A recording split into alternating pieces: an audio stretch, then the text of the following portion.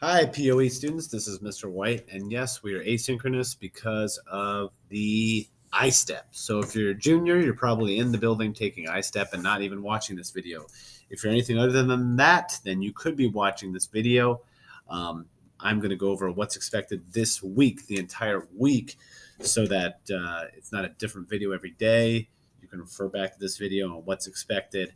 Nothing is going to be turned in and not gone over this week. So you can be rest assured that we'll go over the things that need to be submitted this week, so that you can be confident on what you're turning in, that you're turning in the right thing, that we can even go over any questions you have on the material. So let's take a look. Looking at this home page, we see that it's February month down there. This is Canvas, by the way. We are going to go over a free body diagram. That's something we're going to do this week, the free body diagram. We kind of touched on it last week, but not enough to actually submit anything. But there is an assignment, a Google assignment attached to the free body diagram 213. There's the West Point bridge design. If you haven't had a chance to play around with that, maybe you can figure out how to download that and play around with that. It's kind of fun. And then there's calculating force vectors. I put calculating vectors down there, but it's calculating force vectors 214. You will see those also in this week's agenda. I put it, to not be confusing, I put free body diagram for Tuesday, and I put calculating force vectors for Thursday. But you can do them all today if you wanted to do that, or save them all for the last minute, which you probably don't want to do that. Anyway, they're due on Monday. So we will have Monday, we'll spend time going over these things and ideally submit them Monday. Now, if you don't feel comfortable submitting Monday, you're like, hey, listen, I don't get it completely. It's not a big deal. Okay. The main thing is for you to understand the material, not turn them in by a specific date and only understand 10% of it. So let's take a look first at force vectors. Now, I'm not going to, or free body diagrams rather. I'm not going to go over the material like a lesson, so I'm going to expect you guys to be doing that portion your own, but I am going to try to kind of guide you through it a little bit during this video. So first, let's click on free body diagram. Now remember, free body diagram, this is very similar to what you're going to see on the free body diagram 213 in my PLTW. The only difference is when you click on these resources, it's going to bring you to the my PLTW stuff. So know that that will happen. All right, when I click right here on the free body diagram, either one of these things, it takes me to the my PLTW, as you can see, and it's just kind of like a lesson kind of covering what free body diagrams are. There's something about moment right there. Some of the things that are on there, what the forces will look like. So forces are arrows. There's a normal force. There's the weight. And then there's also a truss system here that there's a free body diagram with as well. We haven't covered this part. This is the new part. So free body diagrams support reactions. So you can look at this and try to understand that the most common one we use is a pin on one side and a roller on the other. So probably pin at A and a roller at B most likely. But there's cables, there's other surfaces, there's a cantilever. I call this cantilever or fixed. I normally say cantilever. So one section, that's a moment. That's where a moment would be acting because there's nothing on this side supporting it, but there's a weight. And so you're going to have a rotation force. There's reaction, friction reaction, and inclined surface there as well. That's just terminology. And then it goes over like, okay, we'll quickly do this one. This is a free body diagram for a bridge, a truss bridge. So it does say you working with a partner, represent the point of application and direction of the support reactions with vectors on the free body diagram. So it's talking about like member A to E, E to B, B to D, C to C, D to C, all this stuff, B to C, A to B, those kind of things. So we take a look and we say, okay, the pin connection at A, you see it's a pin connection, is represented with a vertical and horizontal reactionary force. So There's a vertical and horizontal reactionary force. And the roller connection to C is represented only with a vertical force. Now, that's weird is because they don't show the horizontal force on A, which they should. There should be an arrow going this direction horizontally on A because it is a pin. The C, point at C is a roller, so there won't be any horizontal force. It's meant to slide, so it's not trying to react to that force. Oh, here we go. Sorry, I was thinking of this as the free body diagram. This is just a visual representation. Here's the free body diagram. That's what it's saying in this moment here. It's saying, hey, there's a force at reactionary A on the x-axis, just like the force at A, reaction at A on the y-axis. There's a reaction at C on the y-axis, and there's a reactionary force rate, or not a reactionary force, but a force, a load of 500 force pounds. This isn't feet or anything like this. This is just 500 pounds of force. So this would be the free body diagram for the above image right here. Okay, nothing crazy, just you're showing that this 500-pound load is met with reactionary forces at A and C. Now, you can see that those were the only things opposing the force. That's why if this didn't have the roller or the pin, it would be impossible to tell where the actual reactionary force is, but these little images represent that those are the attachment points for the stuff. And then it clicks, then you should try to answer these questions as best as possible to see if you understand the information. I'm not going to click on them, but you can kind of see what they would look like and then complete it. Now, the assignment is for this the assignment for this one is to do a free body diagram yourself. So here's the assignment. This is the exact same thing that you'll see on the Google document here. So it says in this activity, you will practice creating free body diagrams to evaluate all the forces interacting with those objects. Talking about the fishbowl and the stand here. Examine the image right here. There's also some logs in this log holder here. And then there's a street light with cables, okay, and the reactionary force of those. So try your best to create a free body diagram using drawings. You could use the drawing feature within the Google Doc if that's better for you, or you can sketch them and take a picture and submit the picture as well. Like upload the picture to the Google Doc, if that makes sense. So for example, right here is the Google Doc that you would submit to 1-3. I have the pictures, and you could do a drawing below. So you could say, okay, here's the fishbowl. I'm going to go ahead and below that and insert, a drawing. And I'll do a new one.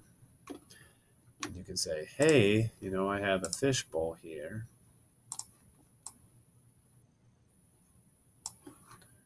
And there's a arrow. The weight of the fishbowl. Actually, I would probably go like that. The one that's up there has like a reactionary force on that side. I would probably flip them and do reactionary this way. So let me go do that like this. I'll delete that as well. So you could do one with the fishbowl and the stand there as well. If you want to do them separately, that's all right. But you can also do them together. An example of that would be like this. Why am I having trouble drawing a shape? Here we go. There we go. So like this, and then you can say, okay, now if I draw the arrows, the fishbowl,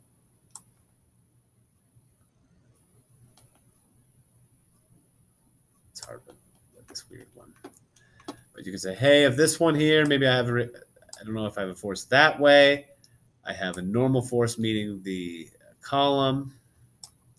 Or maybe you can say, hey, if the fishbowl itself were something, then I would have a normal force through the column meeting the fishbowl. So there's not a wrong way. It just depends on what you're specifically looking at. Are you looking at these two things together or them individually? So you can save and close, and then you can copy that, I think, down there, paste it or whatever. Oh, no, that's not right. And you can insert. Anyway, You could use the drawing like that, or you can do sketches. So it says, examine the image below, draw a free body diagram for both objects. There's fishbowl and stand. Use the notion in the image as subscripts when labeling the force. Oh, there it is. Okay. So looking at the text a little bit more, I probably would do them individually, like a bowl, and then the column.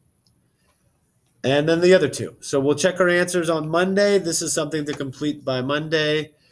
And let's look at the next thing. The next thing is the calculating vectors, calculating force vectors. When I click on this, it's another assignment just like this. This is another one that is fine via the Canvas. The only thing is the force vectors here is an actual PowerPoint that you go over. This is something that you will need to go over. It's not something you can look at and say, great. This is another one of those things where these 17 questions, 15 plus 2 conclusion questions are on the activity. That's what you're seeing for your Google Doc. So you have to know the magnitude of A, what's the direction of A, what's the sense of A, and then you would say, okay, sketch vectors A with X and Y components. Let's just quickly, briefly look at the PowerPoint. So again, it's going to be PowerPoint. It's going to be a download. You're going to click on the PowerPoint to open it up. And you're going to see force vectors here. Now, it gives you what the examples of position, force, moment. It tells you about sense, magnitude. So the magnitude here, they give you the magnitude already. They're saying magnitude equals 3. Okay, they give you what sense is, upward and right in this situation. That's what sense would be. Direction, you could say 30 degrees counterclockwise from the x-axis. That's one way to use it. 30 degrees counterclockwise from the x-axis. If this were the horizon, that's our x-axis. 30 degrees counterclockwise from the x-axis. That would be direction. That's what you would label. Here's the sense, up, left, up, right. You can see that there's positive negatives for the y and x-axis based on the 4 quadrants that you guys are probably used to. Again, I'm going over this quickly because I'm expecting you to do it, and I don't want this video to be forever. We started to do trig, so we're doing some trigonometry. This is why maybe you're not in trig. This is why we'll spend more time doing this, and I'm not worried about it not being completed 100% by Monday. I do want you to give it an effort before Monday, though. So we do have a theta here, which is our angle. We have a 90-degree angle. We're talking about Pythagorean's theorem. You know, c squared equals a squared plus b squared. So same as saying a squared plus b squared equals c squared, right? The sum of all the interior angles here equal 180 degrees. That's with a right triangle. 9-degree angle right there as well. So we have this thing called, what's it called? What we always use, SOHCAHTOA. What's that mean? Well, it's basically when you know one of these things, or if you're looking for a theta, meaning the angle, you know opposite and hypotenuse, opposite and hypotenuse of what? Of the angle's location. So for example, and this is algebra and trig, it's kind of like, okay, do you understand what we're looking at here? If I know opposite and I know the sign, then I can figure out the hypotenuse, okay? And then in turn I can figure out the adjacent side too. But it's using these kind of things algebraically to solve if you don't know theta or if you don't know one of the sides. And these sides represent the forces, which you'll see in a second. Okay, so it's just talking about trig functions, and we're going to say, okay, most of these cases, we're looking at the hypotenuse now as our force, and then we have the force on the x-axis. We have if this was the force, we have the force on the x component and the force on the y. So we have those two things, and that's what we're trying to solve in our Google assignment. Okay, the adjacent side in this situation and the opposite side in this situation is the F is X and F Y, so the force on the x-axis and the force on the y-axis. So does this make sense when we're looking at this? If a force is pulling at a certain degree, then you would say, okay, a percentage of that force is on the x-axis and a percentage of that force is on the y-axis. So those should add up to the entire force. Let's take a look.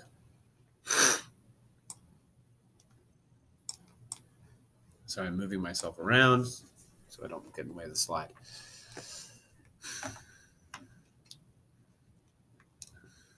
So right here, what we have is back a couple slides with the SOHCAHTOA. If we have the force at y, that's the opposite side, right? Opposite, and we have the force itself, which is the hypotenuse. It's on the hypotenuse. And then we can say, okay, well then what will that be? That means that the force of y is going to equal the force times the sine of theta.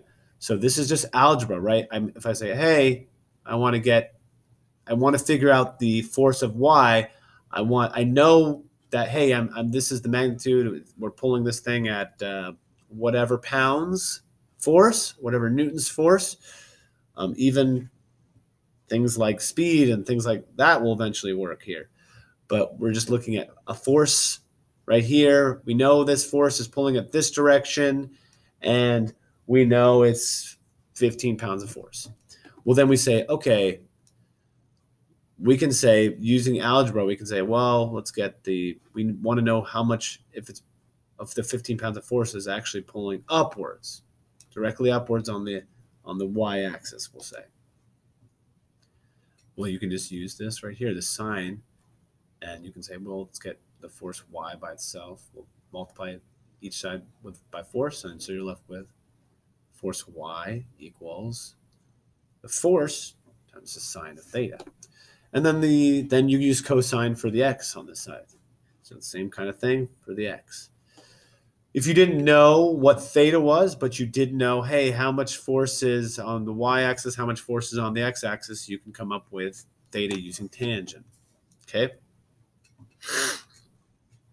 It'd be inverse tan. All right, so here we go. And I think I didn't click on anything new, but here's an example.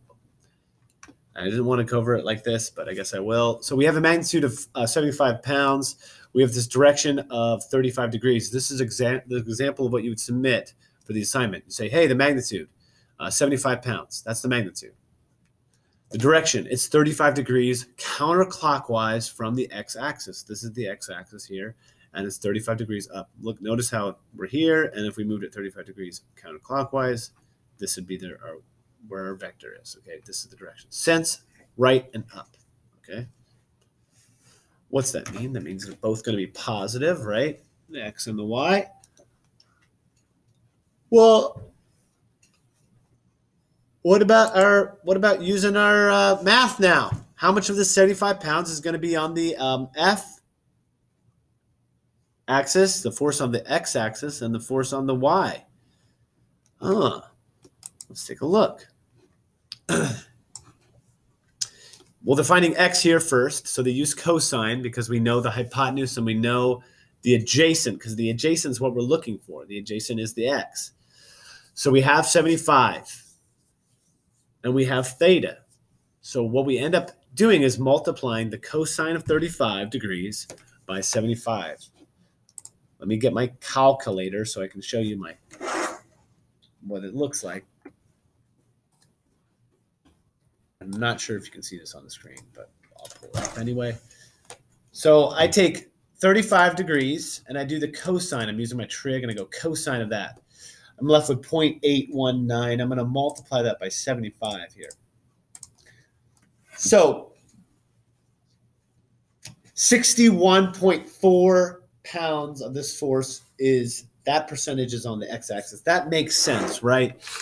If I were to do this thing at 45 degrees, halfway between the y and the x-axis, then you can bet that half of that force would be on the x-axis, half of that force would be on the y-axis. But we're not at 45 degrees. We're going to favor the x-axis a little more. That's why this is more than half of 75. So there it is right there, 61 of the x. Now you could just say, well, if that's the case, then what's on the y?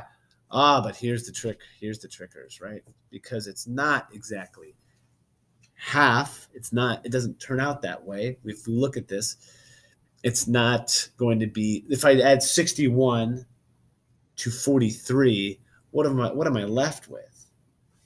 I'm left with 104.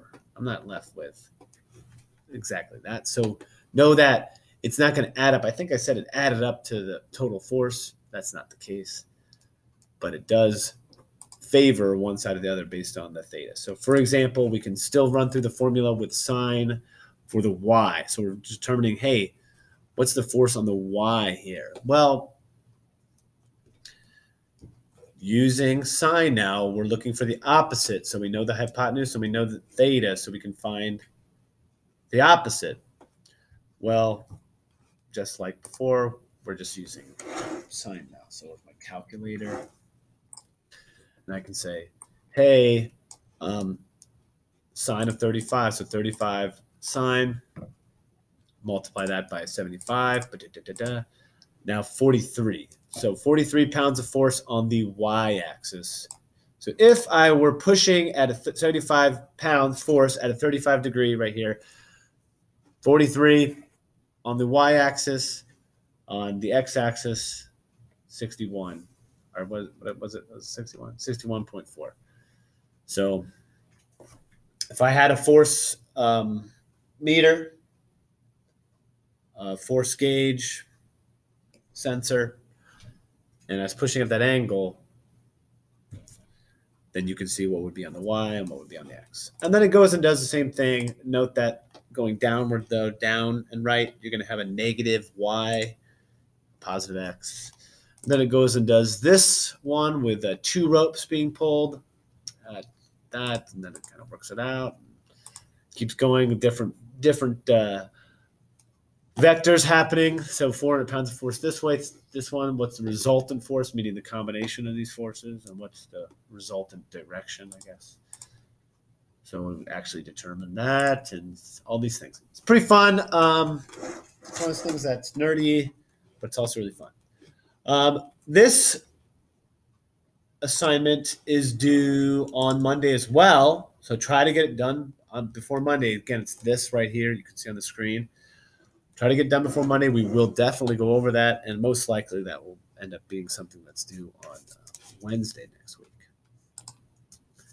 All right. Okay. Hopefully this makes sense, and you do a good job. Bye.